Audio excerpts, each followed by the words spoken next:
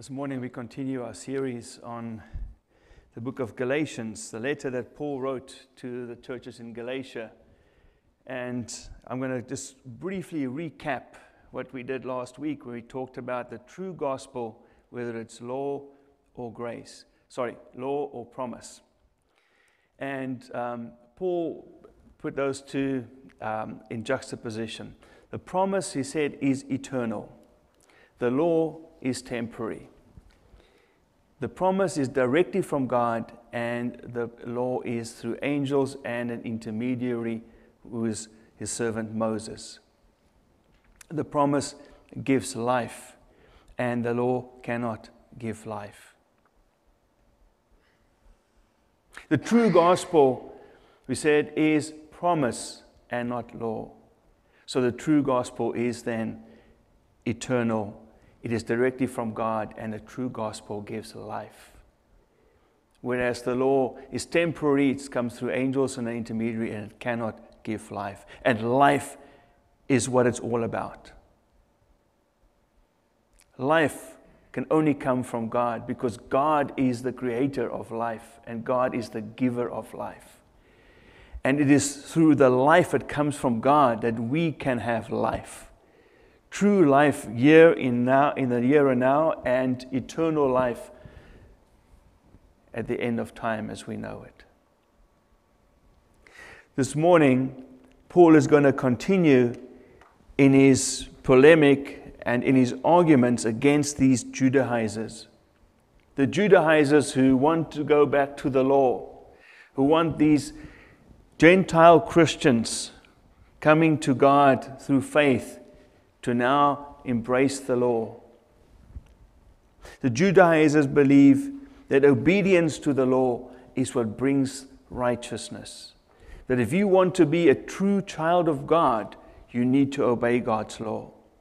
They argue that Abraham obeyed the law of God, or obeyed God's instructions through circumcision. They argue that Israel as a people obeyed the law that came through Moses. And it is the obedience from Abraham and it's the obedience from Israel that secures God's blessing upon them. But Paul is going to outflank them. Paul is going to go around, and Paul is going to say to them that before Abraham obeyed, he was declared righteous. It was the fact that he believed the promise of God that was counted to him as righteousness. And after that, God said to Abraham, because of this covenant that I'm making with you, I want you to be circumcised as a sign or a seal of this covenant that I've made with you. So first he believed and he was counted righteous. Then he obeyed with circumcision. This is the argument that Paul lays before them. But not only that, he goes further and he says that this righteousness of Abraham was an imputed righteousness and not an imparted righteousness. It was counted to him as righteousness. It was not earned by him as righteousness. Now don't be confused by these words, imputed or imparted. It's actually very, very simple. Imputed is kind of like an accounting terminology. It means that in the ledger, on your account, it is marked as a credit to you.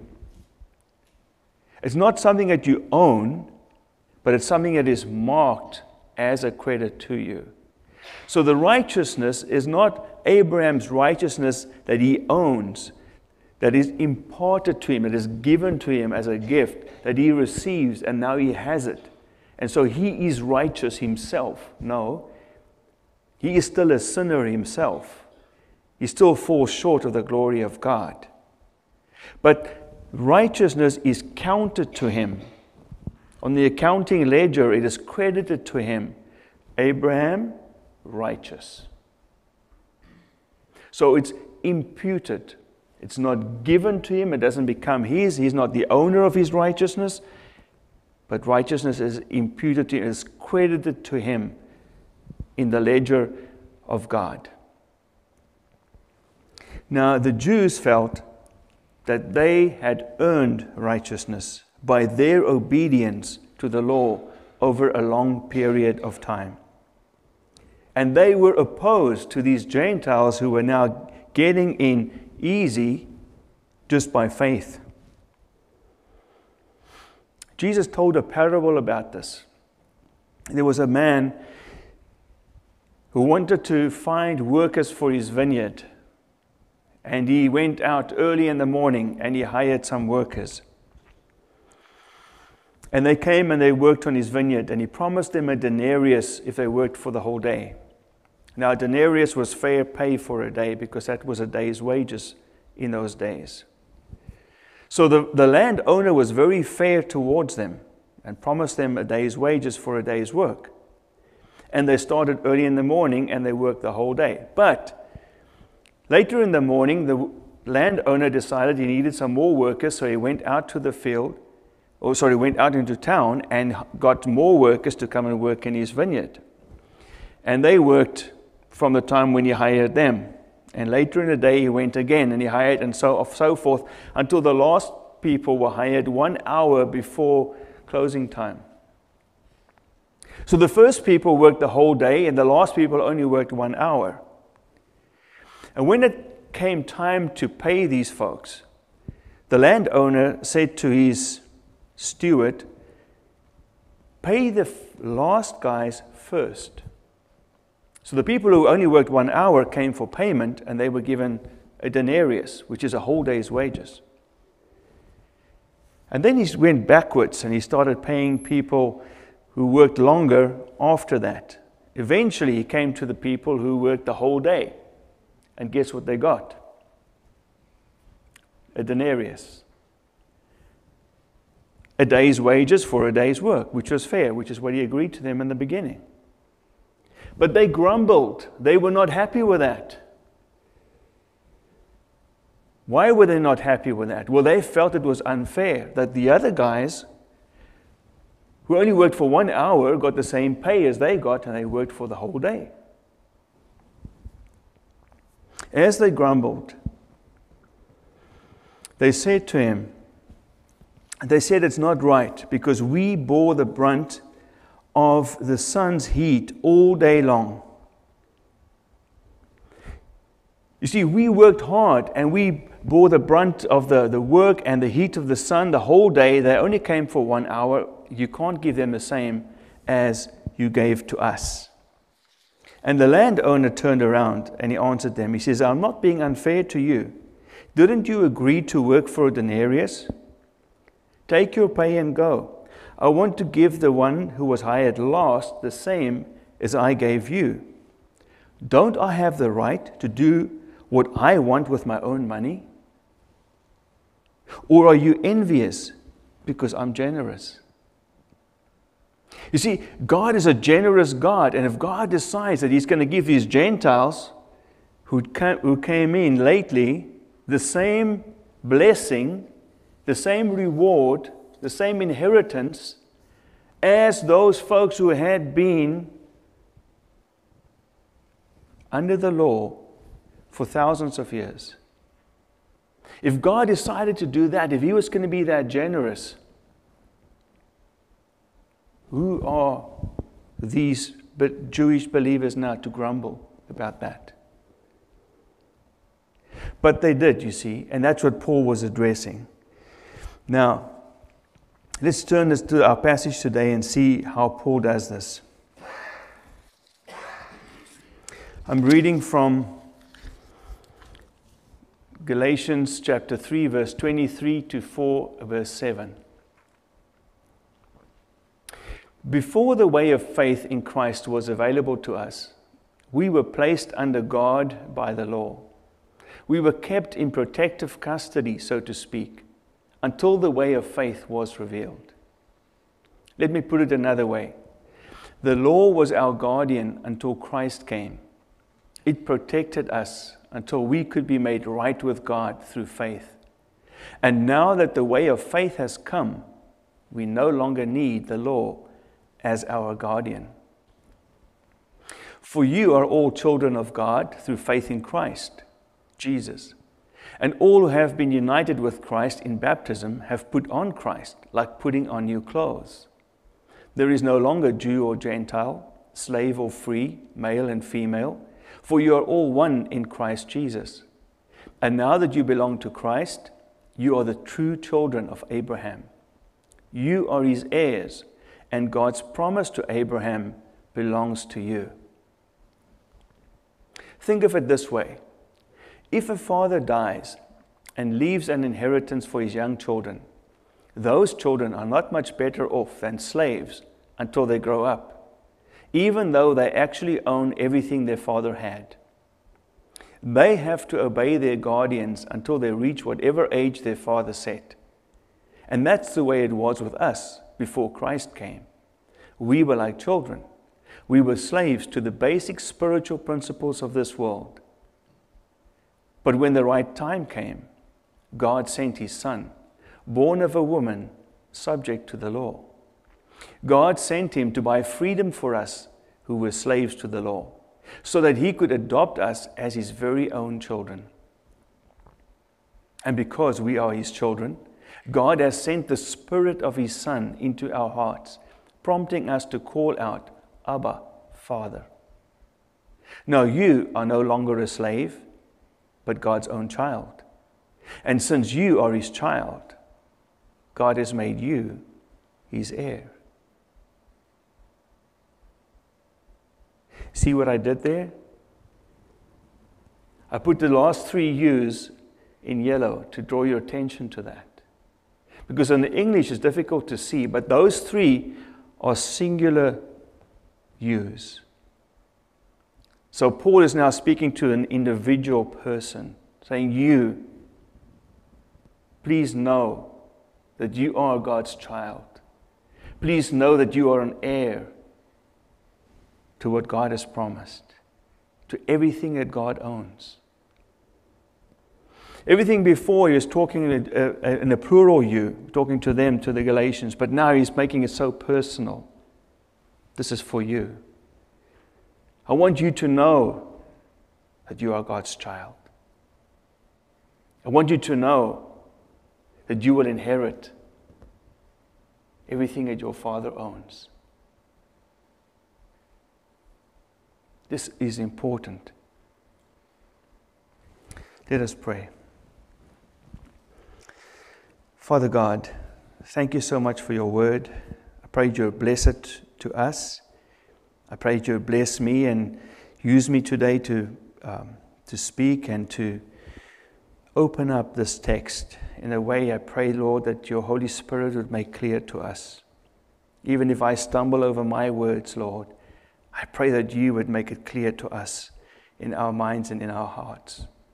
This is so important. This is so basic to who we are and who you want us to be and who you have made us to be.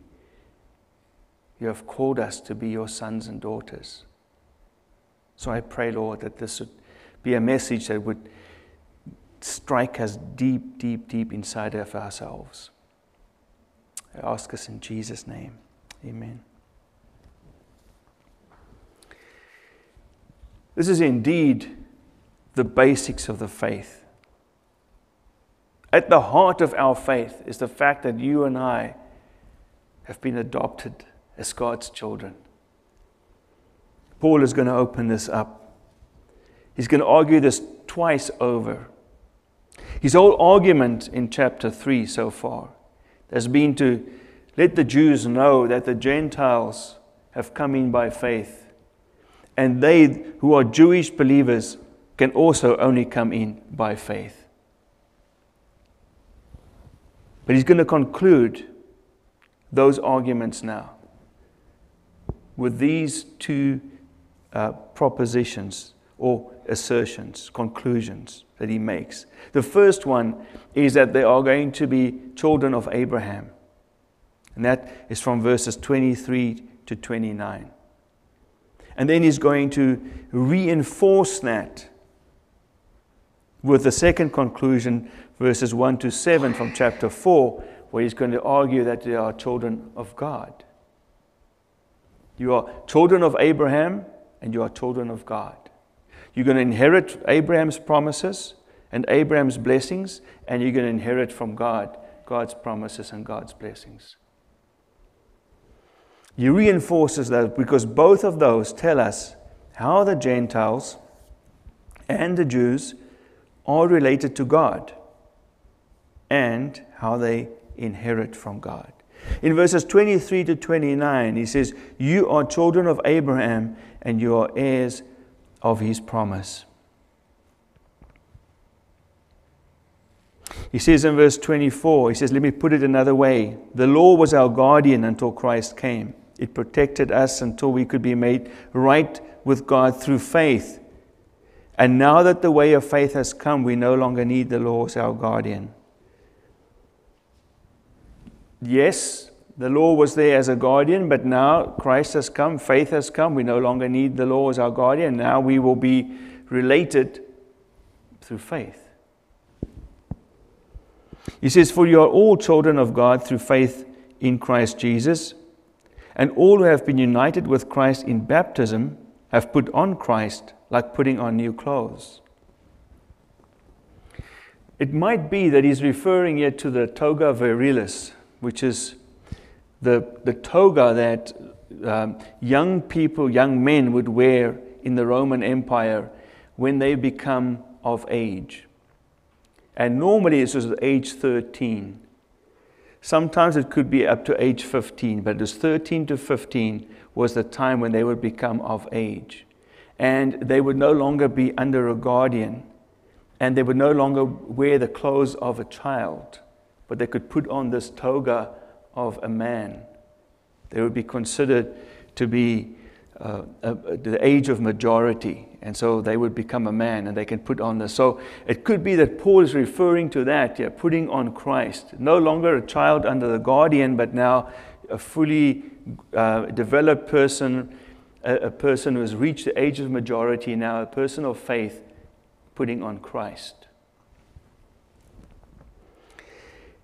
Now he says, no longer any Jew or Gentile, slave or free, male and female, for you are all one in Christ Jesus. And now that you belong to Christ, you are the true children of Abraham.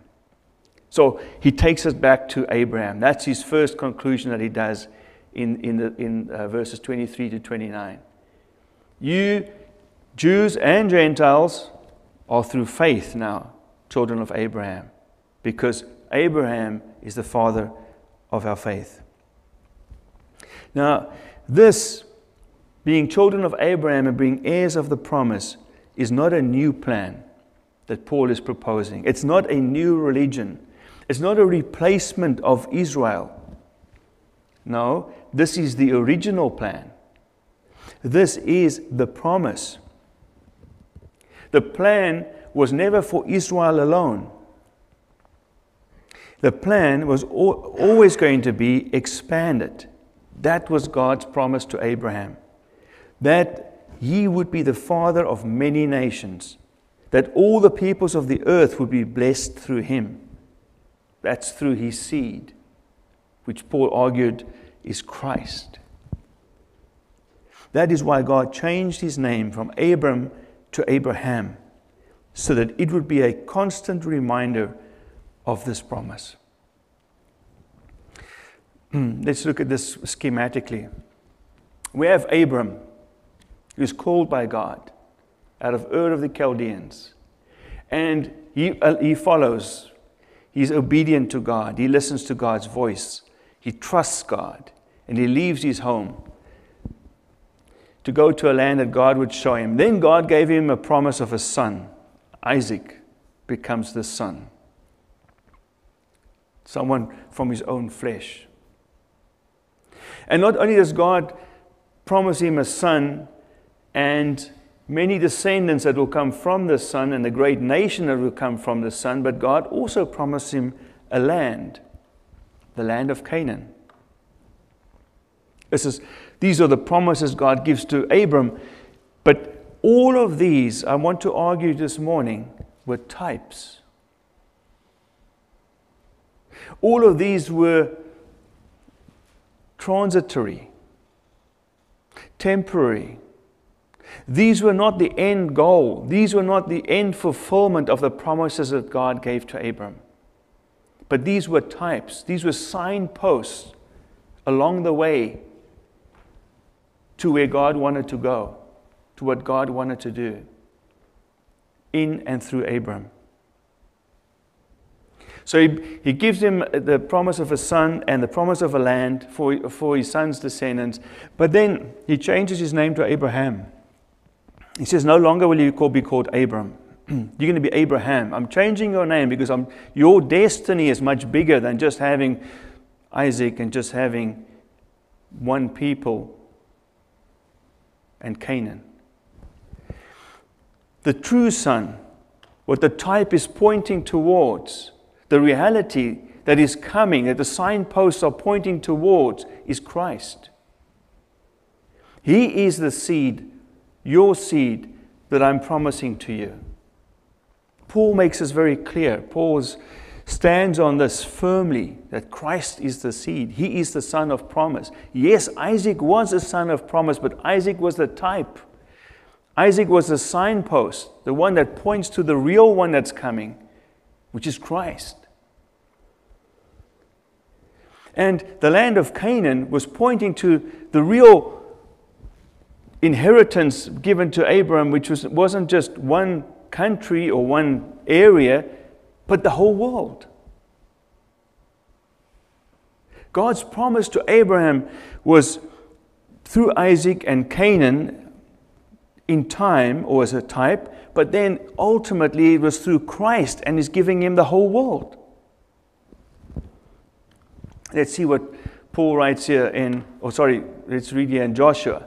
It says, so the Lord gave to Israel all the land He had sworn to give their ancestors, and they took possession of it and settled there. What does that mean? It means that the land of Canaan, the land that God promised to Abraham, He had given that to him and to his descendants. All the land that God promised, He had given already. And they took possession of it and settled. And the Lord gave them rest on every side, just as He had solemnly promised their ancestors. None of their enemies could stand against them, for the Lord helped them conquer all their enemies. Not a single one of all the good promises the Lord had given to the family of Israel was left unfulfilled. Everything He had spoken came true. All the promises that God gave to Abram came true. Isaac was born. Descendants came. God made a people of them, and God took them to Canaan. And they conquered the land, and they settled in the land. All these promises were true. They were all fulfilled at this time in the Old Testament. But what I'm arguing this morning, what I want us to understand this morning, is that these promises and what was fulfilled, these were only types. This was not the end of the story. These types, these signposts were pointing to the real promises which came through Jesus Christ. Paul writes this, he says, God's promise to give the whole earth to Abraham and his descendants was based not on his obedience to God's law, but on a right relationship with God that comes by faith. Paul is writing to the Romans, and he says, yes, God promised Canaan, but actually God promised the whole earth in His promises to Abraham. Canaan was always going to be the type. It was going to be the signpost. Yes, God fulfilled that. He gave them that land. But that was a deposit. That was a first fruit of the whole earth that God had promised. But this whole earth wouldn't come through Isaac. This whole earth wouldn't come through the Jewish people. The whole earth would come through Jesus Christ, who in Himself would bring in people from every tribe, nation, and tongue.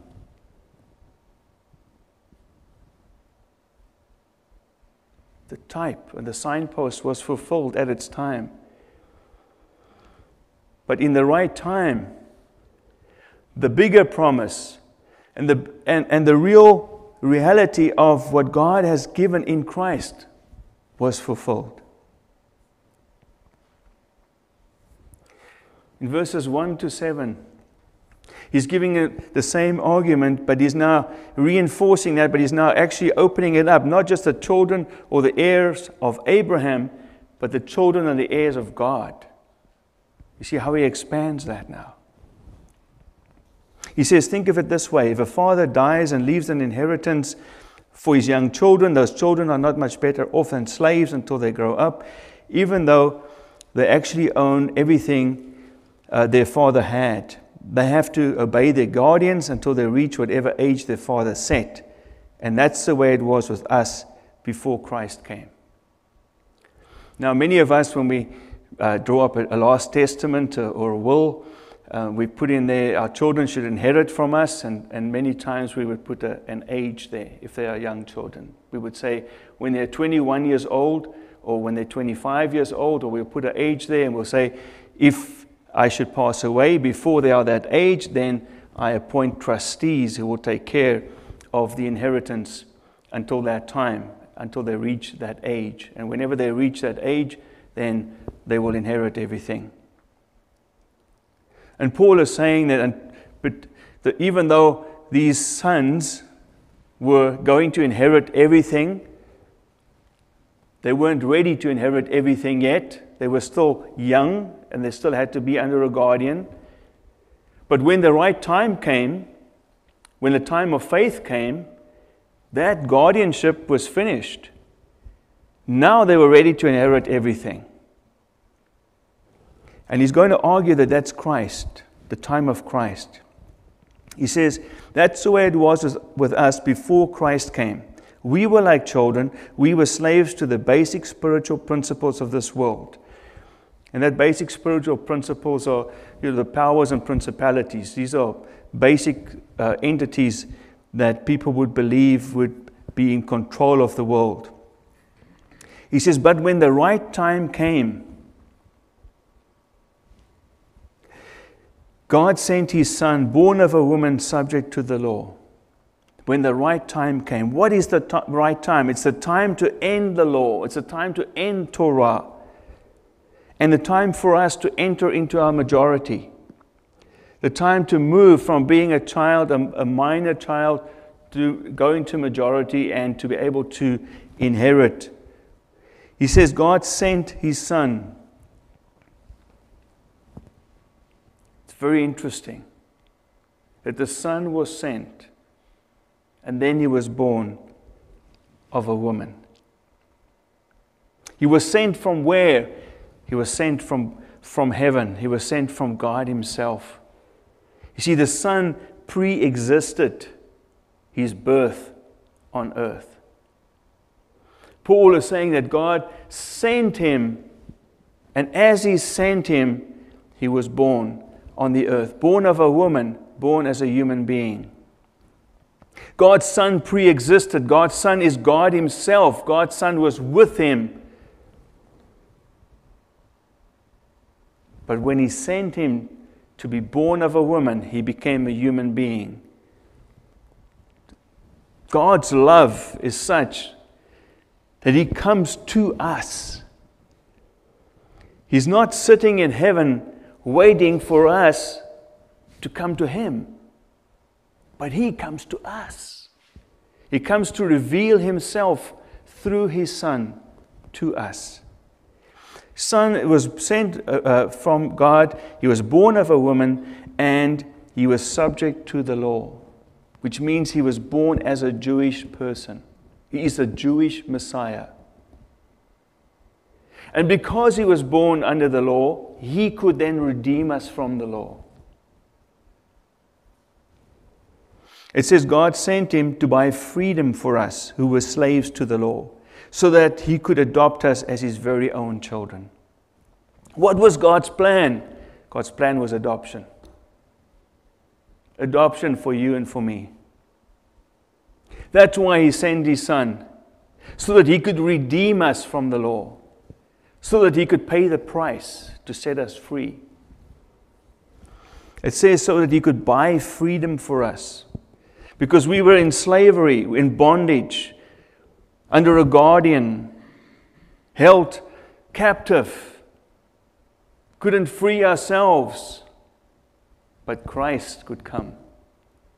And He could pay the price for our freedom, to set us free, so that we can be adopted as His very own children. This is the most wonderful news in all the world, that God sends His Son to earth to set us free so that He can adopt us as His children. Adopted, not out of pity, but to become heirs, to inherit. You see, in those days, in the Roman Empire, it is said that at least half of the people who inherited were adopted. The Roman society didn't have many children in those days. The high society had very, very few children. And so they always, well, not always, but in many times, they ended up wanting to leave their estate and wanting their name to be carried on, but not having an heir. And so they would adopt. And so I'm told that at least half the people who inherited were adopted. It was a very common occurrence. And so when Paul uses this terminology, because there's a technical term for that person who's adopted, when he uses that, these hearers would know what he's talking about. The person is adopted as a son, not because the adopter was feeling pity for the person being adopted. This is not someone who's an orphan and they want to adopt him because they feel sorry for that person. No. The whole idea of the adoption is to have an heir. So it's very selfish, really. The person adopts someone to take their name, to inherit their estate, and to carry on their legacy. So when Paul uses this terminology, then he makes it clear here that God is not adopting us because we are orphans and He feels sorry for us and He has pity on us. No, He adopts us so that we could be true sons who could be heirs of God. Secondly, we are adopted not only because we need to be heirs, but we're also adopted as part of a beautiful plan that God has. It's not an afterthought, but it is God's plan. Our adoption was always God's plan A and never God's plan B. We read in Ephesians, Paul writes, he says, even before He made the world, God loved us and chose us in Christ to be holy and without fault in His eyes. God decided in advance to adopt us into His own family by bringing us to Himself through Jesus Christ. This is what He wanted to do, and it gave Him great pleasure. So we praise God for this glorious grace that He has poured out on us who belong to His dear Son. He planned to adopt us. He planned before He made the world that He would do this. John Piper comments on this and he says, adoption in God's mind was not plan B. He predestined us for adoption before the creation of the world. Plan A was not lots of children who never sin and never need to be redeemed. Plan A was creation for redemption and adoption, so that the full range of God's glory and mercy and grace could be known by His adopted children. Adoption was not second best. It was planned from the beginning.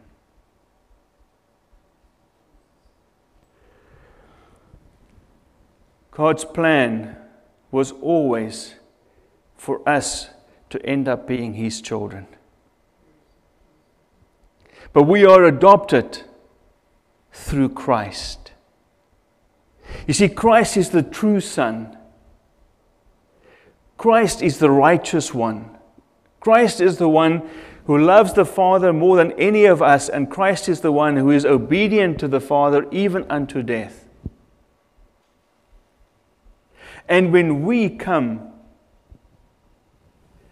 to God through Christ, we are adopted as God's children. God has a Son, Jesus Christ, and whoever of us who are in the Son now become the adopted children of God. That is why Paul says when we are in Christ, when we are baptized into Christ, when we clothe ourselves with Christ, when we are in Christ, we become the adopted sons and daughters of God. And heirs, and Paul writes, even co-heirs with Christ. We will inherit, not because of anything that we have done, but we will inherit because we are sons. And when I say sons, I don't mean just men, but what I mean is a son is someone who will inherit. That's the way it was back in the day. Was the firstborn son was the one that would inherit the family business, the one who would inherit the legacy, the name, the estate. The firstborn son would be the one through whom the line runs. And Christ is the firstborn of all creation. He's not called firstborn of creation because he was born first. No, he's called firstborn because it's a technical term that the firstborn is the one who inherits everything. So Christ will inherit everything. And when we are in Christ, we will share in that inheritance. We will be co-heirs with Christ of everything. The whole world, the whole shebang. Not just Canaan, but everything. This is the most wonderful news of God. Now I'm going to close. I'm looking at this idea of us being God's true children. Paul's arguing two ways. He's saying we are true children of Abraham through Christ because Christ is Abraham's seed. And therefore we will inherit Abraham's promises. And those promises we looked at earlier on was a type, was Isaac and Canaan, but the reality was Christ and the whole world. These were the promises given to Abraham, and we are going to be part of that. And then Paul argues, reinforcing that we are the true children of God, because when we are in Christ, then we have become those who will inherit from God himself, because God has adopted us as his sons and daughters. Brothers and sisters, this is the heart of the gospel. That God has predestined. God, before the creation was made, God has decided that he wants to adopt you and me. Paul uses a singular language when he says, you are a child of God. You have been adopted, and you will inherit. But what does this child look like? Sometimes we think a true child of God is someone who doesn't sin, does everything right, walks the straight and narrow.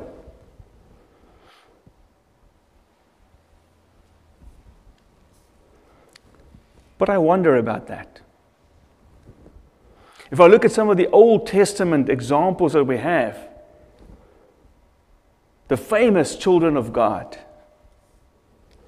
I ask myself, what sets them aside? Abraham. Do you think of Abraham as this goody two-shoes who just walked the straight and narrow, never did anything wrong? Never did anything good or anything bad? What about Moses? Does he strike you as that kind of person? Now that we're on the topic, what about David? Do you think of David like that? A true son of God, a man after my own heart. Is he a person that just doesn't do anything wrong? It's just... What about Elijah? Elisha? Isaiah? Jeremiah? We can go through the scriptures, the Old Testament. What does a true child of God look like? Let me tell you, a true child of God is someone who does stuff for God. Someone who has a heart for God. Someone who loves God more than anything else. Someone who is committed to God. Someone who serves God, and someone who is going to place God first in their life. They might have mistakes that they make, but they're not just going to sit and twiddle their thumbs and hope they don't do anything wrong. In the New Testament, what does a true child of God look like? Think about John the Baptist. How does he strike you? Peter, Paul, or even Jesus. If God just wanted Jesus to be sinless, he could have just sat at home and not gone anywhere, not done anything, and just make sure he doesn't sin. But that wasn't what his life was like. His life was courageous. His life was a life of doing things for God. Of laying his life down for God's people. Of bringing in God's kingdom. The true child of God is someone who is related to God through Christ, who is adopted as a son or a daughter because they are in Christ. Someone who trusts God. Someone who is filled with God's Holy Spirit. Someone who leads a life of worship, of gratitude, and of joy. The point is that a true child of God is someone who trusts Christ, who remains in Christ and becomes more and more like Christ.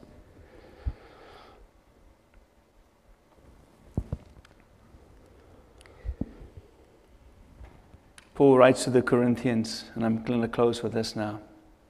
He says, "For all of God's promises have been fulfilled in Christ with a resounding yes. And through Christ, our amen, which means yes, ascends to God for his glory.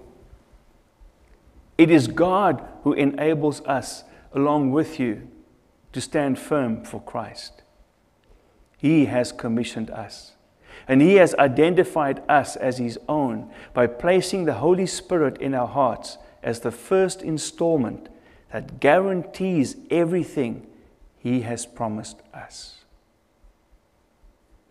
It is the Spirit of God that he has placed in us that cries out, Abba, Father.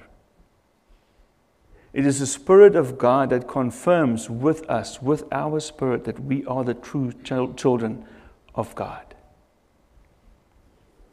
Let us pray.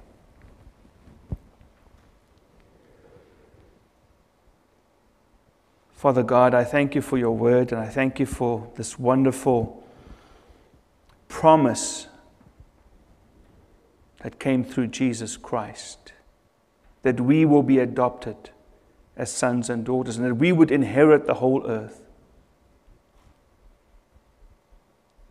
Oh Lord God, as we think about this, it is such a great mercy, such a great grace that you have shown us. We can never thank you enough. I thank you, Lord, that you fill us with your Holy Spirit, who helps us to relate to you in a way that is different from the law. To relate to you in a personal way so we can cry, Abba, Father. Because we are true children of our Father in heaven. Lord, I pray that as true children, we would not be obsessed with the law and with sin and with not doing anything wrong, but Lord, that we would be obsessed with your glory, with your worship, so that your will be done, Lord, here on earth as it is in heaven. so that your name will be glorified. Lord, I pray for your kingdom to come. I pray for your will to be done. And I pray, Lord, that you would use us through your Holy Spirit. I ask in your holy name. Amen.